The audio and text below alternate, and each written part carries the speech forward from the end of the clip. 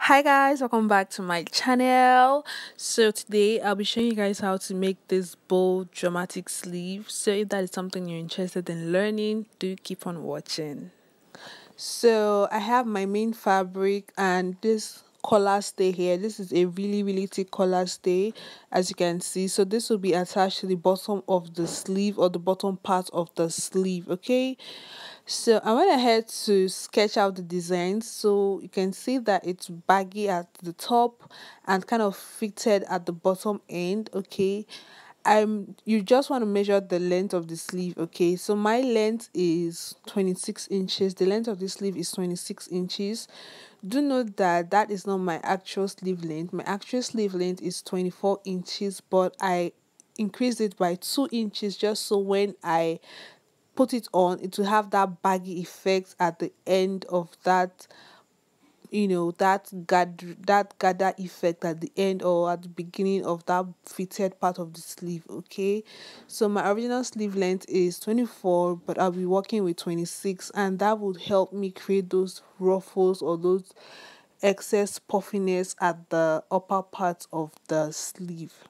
You can do anything from 2 inches to 5 inches depending on how full or how you want that top part to fall on, but I worked with 2 inches, so feel free to use anything from 2 to 5 inches.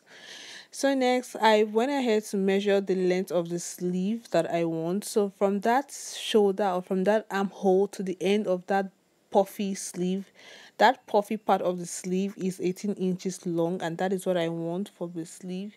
So from that puffy end to the other puffy end is 18 inches, while that fitted part of the sleeve would be 8 inches long, which will give me a total of 26 inches for the total length of the sleeve. Okay, so the top part of the sleeve is 18 inches long, while the lower part is 8 inches long. Okay, so now that we have done that, the next step is to figure out how much fabric we'll be needing to cut out that puffy part of the sleeve, and just want to figure out or know you how much fabric you need, so just so you don't end up wasting or cutting it too little. Okay, so my arm circumference is 13 inches. Around that upper part of my arm, the circumference is 13 inches, but I can't use 13 inches because I want it to have full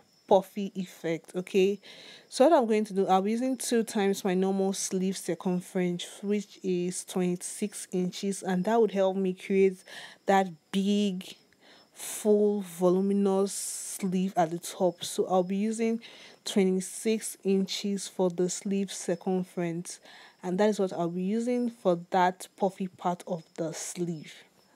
So the width of that puffy part now would be 26 inches wide. All right, and that would help me create that baggy effect. You can do anything, you can triple it, you can make it 4 times the normal sleeve. Just know that the more or the wider it is, the more voluminous and the bigger that upper part would be. Okay, so we already know that that upper part is 26 inches wide and 18 inches long. Okay, so next we'll be figuring out how wide or how long we want that lower part of the sleeve, that fitted part of the sleeve, to be. And to do this, you are basically just going to measure around your arm, around the lower part of your arm, basically where that band starts and where the band ends. So you're going to measure the upper part where the band starts, which is this top here, and the lower part, which is around the wrist where the band or that fitted part would end. So you're just going to measure around it, and mine is 11 inches. Around that upper part where the band starts from, or where the fitted sleeve starts from, is 11 inches, while around my wrist is 9 inches wide. So having figured out how wide or how long we want each layer of the sleeve to be, the next step is to impute this measurement on fabric and cut this out on the actual fabric. Okay, so I'll be starting with that big part or that puffy part of the sleeve because it has more fabric and it's easier to do. So this is the fabric folded into 2, And since the fabric is folded into two, I will not be cutting an entire 26 inches. Since it's folded into half, I'll be dividing 26 inches by 2, which is 13 inches. So since it's on fold, I'll be cutting 13 inches, and when I open it up eventually, I have the whole 26 inches. So I have marked out the 13 inches on that side of the fabric. So next I'll be marking out the length of the fabric.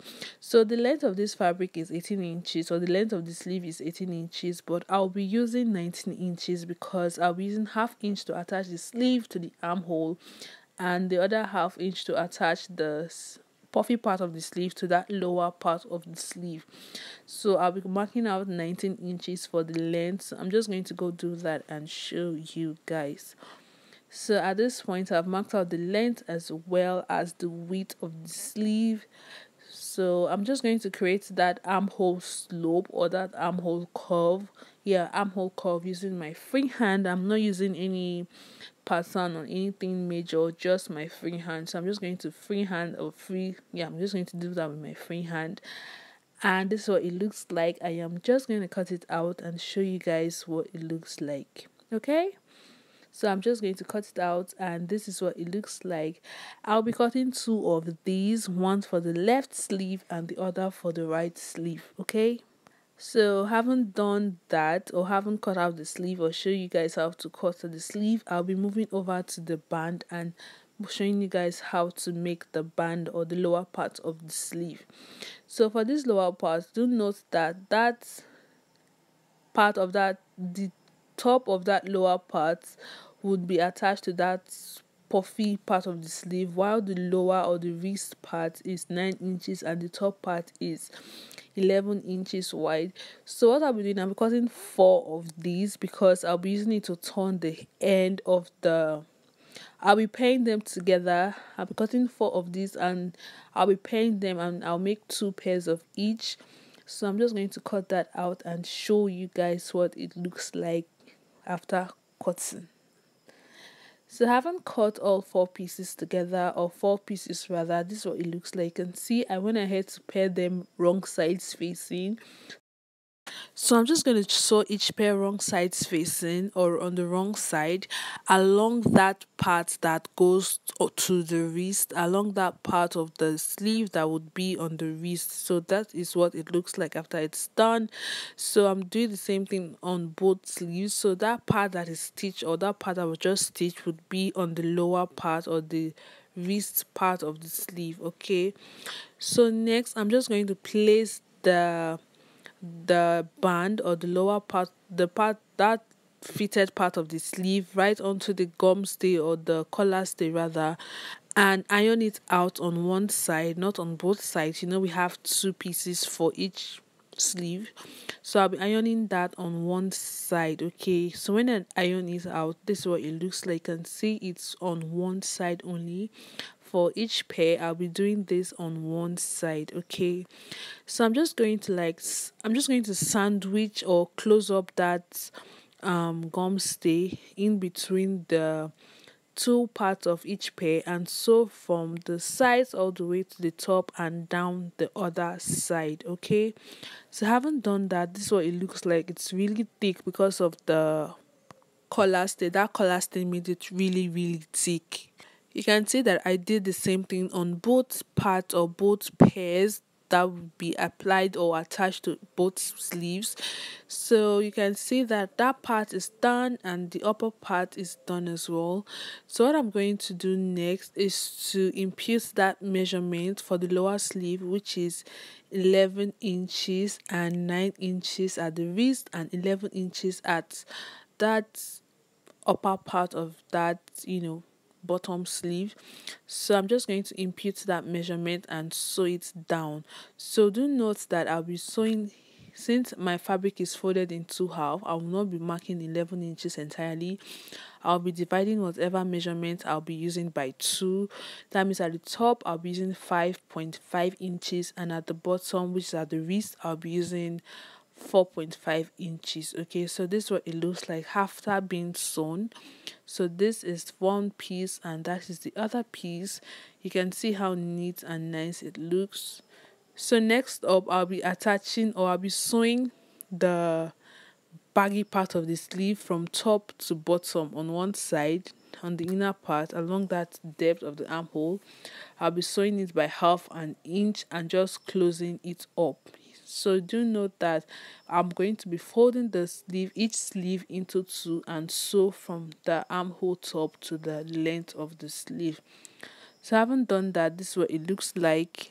Haven't done that. The next step would be to attach that puffy part of the sleeve, or that wide part of the sleeve, to the fitted part of the sleeve to create that baggy puffy effect. So what I like to do is to turn the baggy part, or that top part of the sleeve, wrong sides out. I'm just going to turn it wrong sides out, then attach it to the lower part of the sleeve. Just see what I'm doing, okay?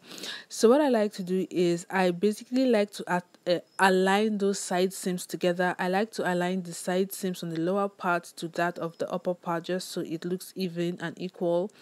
Then I just pin it down and secure that with a pin, and print all the excess fabric, or all those puffy fabric. I basically print it around that small part of the sleeve. So when I print, it should look something like this, or it should look something like this. And I'm just going to sew around that sleeve, or around that part of the sleeve. So I have sewn that down, and you see it's already beginning to come to life. We're already getting what we want, okay? So next up, I'll be attaching this sleeve to the body of the main dress. And to do this, I like to start from the side of the armhole. I just basically pin the side seams on the main fabric to that on the sleeve, and I'm just using a pin to secure it down. And I pin the entire sleeve to the entire armhole, just to help me create a guideline, or serve as a guideline for me, okay? So I'm just going to pin all the way around. So I like to pleat the excess fabric to create that puffy effect at the top, so it doesn't really look flat. What I did is I pleated, or I started the pleats on either side of the shoulder, 3 inches away from the shoulder. That means to the left, I started 3 inches away from the shoulder, and from the right, I started 3 inches away from the shoulder. So I'm just going to sew that down and show you guys what it looks like. So after attaching the sleeves to the dress, this is how it turned out. It's elegant, it's beautiful, it's so gorgeous. Oh my god, I love this sleeve. If you have been following me on my channel, you know I love dramatic sleeve. I love when sleeves stand out. I really love both sleeves. So I decided to add those 3 little cute buttons on both sleeves, just to give it a bit of detailing, you know, and to spice it up a bit. So yeah guys, do leave a comment in the comment section so I can know your thoughts. Give me a thumbs up if you enjoyed the video. Give me a thumbs up if you learned something and found this video helpful. And if you haven't subscribed to my channel, please subscribe to my channel, okay? Subscribe, join the family, all right? So until next time, peace and love. Bye, guys.